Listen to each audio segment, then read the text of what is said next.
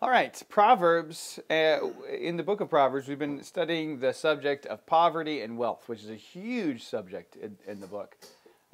We've studied a couple other subjects, parents and children, and that, but poverty and wealth is a big one. And so here's sort of a summary statement of the Proverbs we've looked at so far. We've looked at Proverbs that talked about the value of wisdom.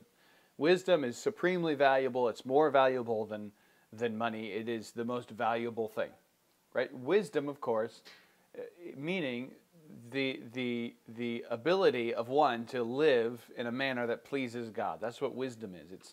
It's righteousness. It's knowing the thing that God wants you to choose in this situation. That's wisdom. It's taking the things that God has declared about His character and about what He desires, and saying, okay, then what pleases God with this choice or with that choice or with this other decision. So wisdom is more valuable than money. We saw a host of Proverbs about that. We saw a few examples of why wisdom is greater. We talked about how God has orchestrated the world in such a way so that a wise person who's following His precepts just naturally is set up in a place where they probably, on the whole, will generally be more financially successful than someone who does not. And the whole point of that is to show us that riches really are in the hand of God. And we saw several Proverbs that talk about this, that really it's God who controls riches, and whoever is rich or poor is ultimately decided by our sovereign God. Now, because of that then, wisdom's more valuable. Wisdom leads towards a better opportunities in financial world, but God's in control of it. So then we looked at a few verses that really speak about that theme that we find in 1 Timothy chapter 6, which is the love of money is the root of all evil.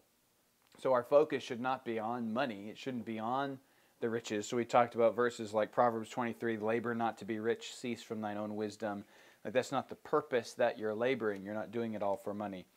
Then we talked about the passages in Proverbs that deal with a rich man. And there are several that talk about it as a very positive thing. To be rich is a good thing. You know, it can be a strong tower for you. It can be walls in your defense. It's wise to have riches and to have financial means. That's a great thing. But then, at the same token, it takes riches and talks about the rich man and says, here's the foolish rich man, and he's the one who trusts in his riches, whose focus is on the riches and not on the Lord. And so now we're moving from there on to the poor man, and we're going to look at several verses dealing with the poor man. Let's talk about the wise poor man first, and we'll do that starting in chapter 15, Proverbs 15 and verse 16.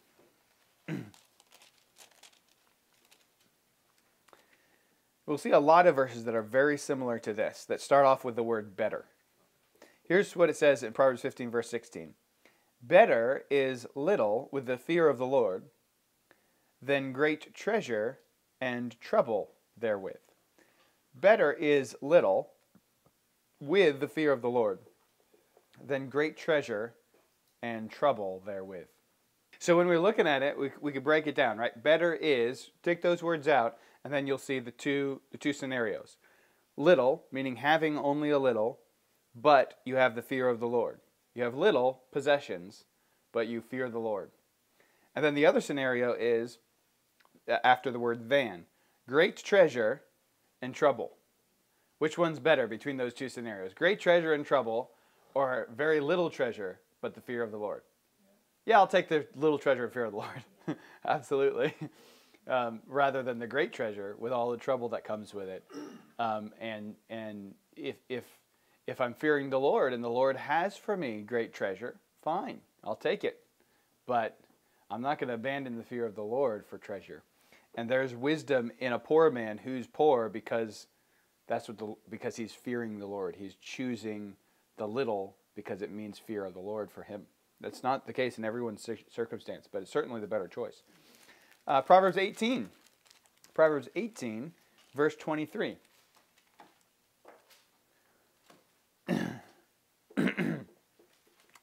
Oh, this one's interesting. This one took me a bit as I was thinking through this one. The poor useth entreaties, but the rich answereth roughly. Define entreaties for me. I looked this up a while back, and I can't remember what the... So an entreaty, like you're asking nicely, please, or not necessarily nicely, like begging, please, please, I'm entreating you, please give me this, right? The poor uses entreaties, but the rich answereth roughly. The verse seems to, whenever you're reading a proverb, you kind of pick up when it's using a negative and a positive. Here, the negative seems to be the rich, right? The rich answers roughly. That sounds like a negative, right? And the poor using entreaties is the positive then. There's the good one, right? Yes? Could it be that one is humble and the other is not? Yes. Yeah, I think so. One is humble. One recognizes their lowliness and is saying, please, I need this. The other one says, I don't need anything from you, and it answers roughly, right? Yes? One is polite and the other one is not. Yeah, I think that's probably, I would say that's probably bound up in that. The politeness, there's going to be I want to honor and be polite to you because I need something, where the other one, he's so filled with himself, I don't need to be polite to you. What do I need to be polite for, you know? It's sort of like when a politician knows they can't get voted out of office. What do they call that? The lame duck or whatever, when they don't need your vote anymore, and suddenly they change. Right? They don't need you. They don't need to be polite anymore. They don't care. That happens from time to time, right? So I think when we're the handful of verses that we're going through right now, when it talks about poor and rich, is dealing in a very physical way, right? Because this poor person is wise, which means spiritually he's rather rich, right? Because he's got some wisdom. And in this case, it's not even saying that this poor person is a wise poor person or this rich person is a fool. It's just saying this is what naturally comes. Here's a benefit to those who are poor. At least they're going to use entreaties when they need something. A rich person just orders people around. You know, a rich person is filled with themselves and filled with selfishness. And so this is the thing about the Proverbs. They're making points that are very deep, but not all of them are, go do this. It's just like, notice this. Do you see that when God makes somebody poor, sometimes it's just to adjust their attitude, right? To humble them, right? To bring humility. Let's do the next one, and then I'm sure you have other comments as well. Proverbs 19. There's two in this chapter, so I'll read both of them to you, and then we'll talk about them. Here's another one of those better ones. Verse 1. Better is the poor that walketh in his integrity than he that is perverse in his lips and is a fool. And then verse 22. The desire of a man is his kindness, and a poor man is better than a liar. That's deep. You can still have integrity and be poor, whether spiritually or physically.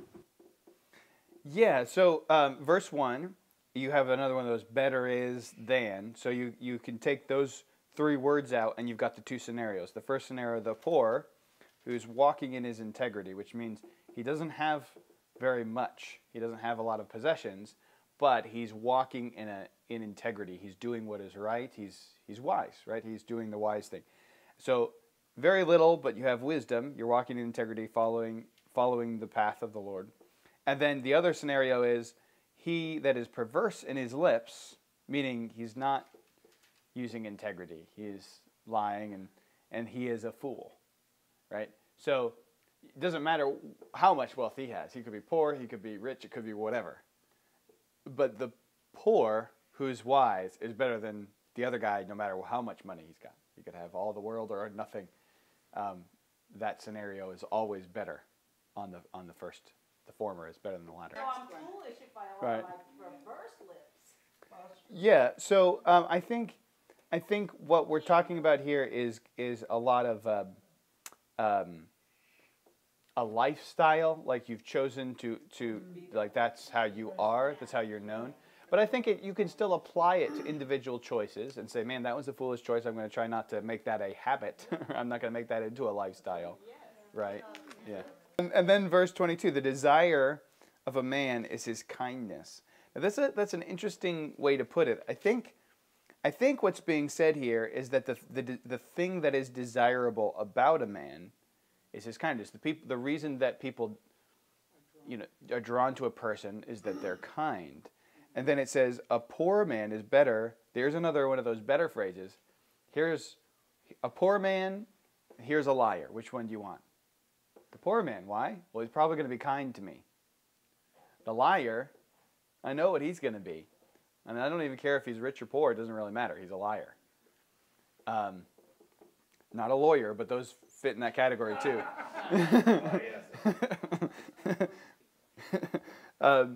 But the poor man, at least I know he's gonna be kind, and at least he's gonna come to me with entreaties, And so there's that wisdom bound up even in poverty. Let's move on so we don't take up too much time without finishing at least one section. Proverbs 27, verse 7.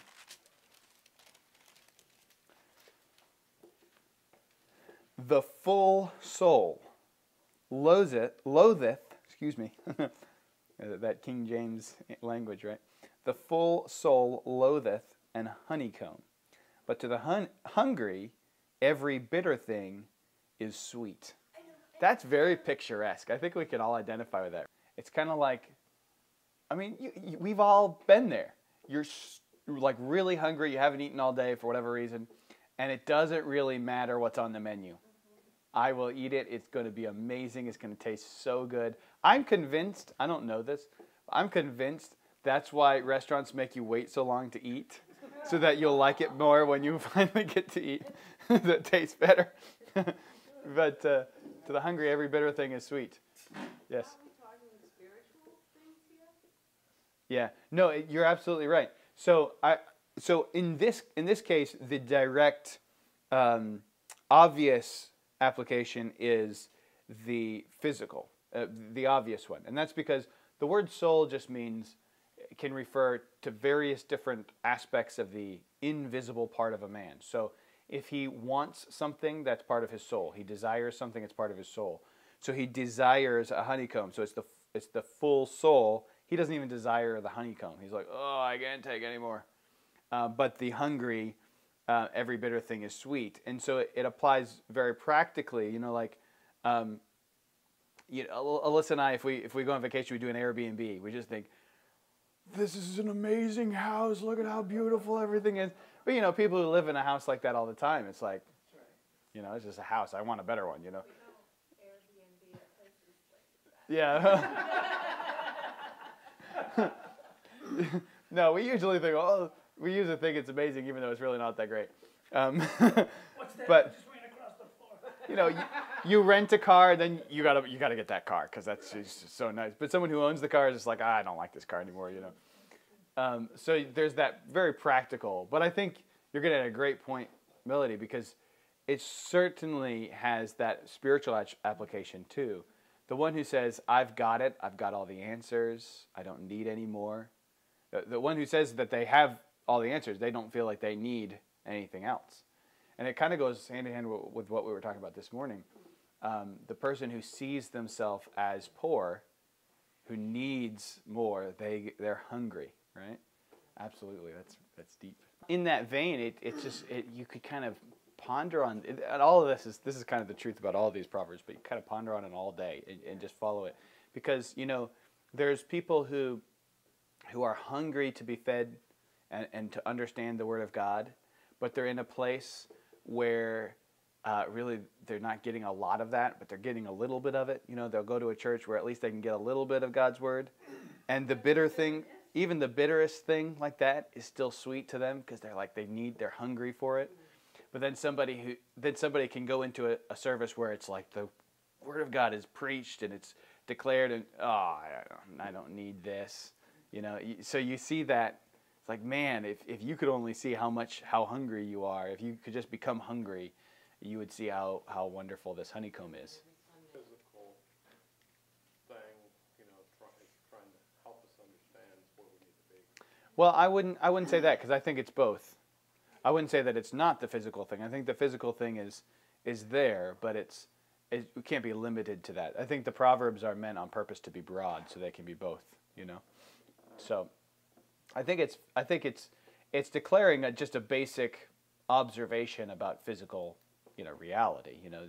Somebody who's full looks at something that's sweet and good and says, I don't need that, and it's using that as a principle. So that applies to our study of the poor, who should be working hard and trying to earn money and all that kind of stuff, because they're hungry, right? It causes them to be kind often. It causes them to use entreaties, and it should be driving them to wisdom.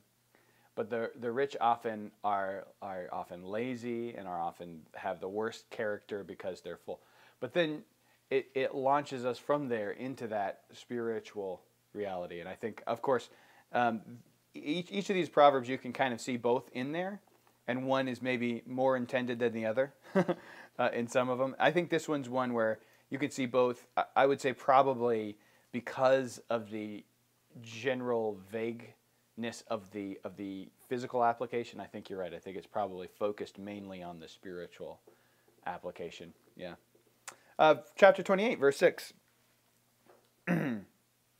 Better is the poor. Here's another of the betters. Better is the poor that walketh in his uprightness than he that is perverse in his ways, though he be rich. Well, that sounds like the same thing almost, isn't it? It's kind of like a combination of chapter 15, verse 16, and chapter 19, verse 1. Better is the poor.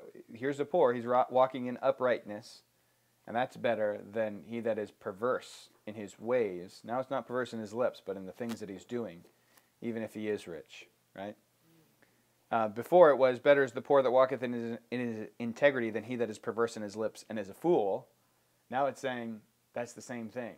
Perverse in lips and fool are really the same thing. So if you're perverse in your lips, and even if you're rich, it's better. Chapter 28, verse 11. The rich man is wise in his own conceit, but the poor that hath understanding searcheth him out. Right, and as well. So conceit, usually in his own conceit, that's a phrase that usually just means in his own eyes, in his own esteem. He believes himself. He believes himself to be wise, right? Self-sufficient. Now we were talking, what was it, a couple weeks ago, about people who are, without using any names, who are very wealthy, who just because of their wealth they think they know everything there is to know about vaccines or something because they have a lot of money, Yeah, we won't name names, but Bill Gates is one of them. Right. So that's what I think. I think it's probably better to read it. He's wise in his own eyes. The rich man is wise in his own eyes, meaning he's not really wise. He is stupid, but he thinks he's wise. Yeah. So there's the thing. You've got the rich man. I know what I'm doing. I'm smart. I'm wise because I'm rich. So I must be wise. The poor man. Not every poor man. The poor man that has understanding. So there we go. There's that. Not all poor people are being commended here, right? There's a lot who are poor because of their foolishness. But there are some smart people, and they don't have to be rich just because they're smart. There's some people who've got understanding who say, I can see right through you. I'm not fooled by your riches. The emperor has no clothes, This is, so they see through it. It's like, you're not fooling me, buddy, And I think this is very practical. This is definitely heavy on the physical reality side. And obviously there's a spiritual reality. There's people who believe themselves to be super spiritual. They see themselves as spiritual in their own eyes. But someone who recognizes their lowly estate looks at them and says, I can see right through that, But I don't think that's the emphasis. It's certainly applicable there. I think the emphasis here is a very physical emphasis, right? There's just this wisdom that can be found even in poverty. We all kind of can identify with this rich man, can't we? I mean, we all kind of think ourselves to be pretty wise, wise in our own eyes. Man, that's just the default state, I think. At least I could say if I'm not working hard at it, I'm going to just think I'm right about everything. Or is you can't pay your rent or you can't buy food. Mm-hmm. Well, so we're going to actually see as we get a little further in, if we ever get there. Hopefully the Lord will come first because it might be a long time. But we'll see. So here's what I have next on my list, just to give you an idea. We talked about the wisdom in poverty. That was today. Next time we want to talk about foolishness in poverty, and there's a whole lot more verses about that. And we'll get into laziness and slothful, all that kind of stuff that produces poverty. But then there's going to be a whole group of proverbs that talk about how needy the poor are and how they need that we should not be oppressing them, but rather than we should be helping people who are genuinely poor. And in that, I think we'll talk more about the definition, what the Bible means in Proverbs when it talks about poor. But I think it's very difficult for us to grasp the concept of poor from a 1000 BC perspective, right? Because this is Solomon talking about poverty, and it is very different than poverty today. I mean, I used to do a little Bible study at a mission down in Manchester, and these people couldn't. They were just out of the halfway house, and they couldn't pay hardly any rent or anything, but they all had TVs, they all had cell phones, they all had. There was a smell of marijuana in the air, So they had. It's very difficult to see anyone or most anyone in America as genuinely poor by the standards of the Bible. Even the poor have so many programs and things they can. It's very difficult to equate the two. There are some equations. There's some things that we'll get into, but yeah, the definition of poverty I think is very important and needs more careful thinking. But I think essentially when we're looking at this, a lot of it is genuine. I think we could summarize it as genuine need. Genuine need. Not right. I can't pay the rent. Something like that. There's a genuine need. So I think there's people who stop here at the church because I live behind the church and ask for money on a semi-regular basis. Probably every 6 months or so, I get somebody stopping, telling me they can't buy gas, and wanted to see if I have. I don't know. I guess I look wealthy because I live behind a church. I don't know. I'm thinking, you think? So I got 4 kids running around. You think I have extra money? So I'll give them $5 for gas. I'm not going to give them enough to buy drugs or something. But I think there's genuine need, and then there's perceived need, and I think those are very different things. Yeah. All right. Well, we got through a few of the verses I have left. We'll go a little further next week. Father, or actually, no, we won't. Not next week or the week after that. So the next time we come for this will be 3 weeks, because we've got communion next week, and the week after that is Easter. So it'll be in April the next time we get back to this. Father in heaven, we are learning. We love the depth of wisdom that you present to us in such short pieces here in these proverbs, but the depth of the words that you can give us one sentence and it can make us dizzy for hours trying to understand the wisdom that contained in it. It's magnificent, it's marvelous. We thank you for it, and we pray that you'd help us to follow it better. And we pray these things in Jesus' name.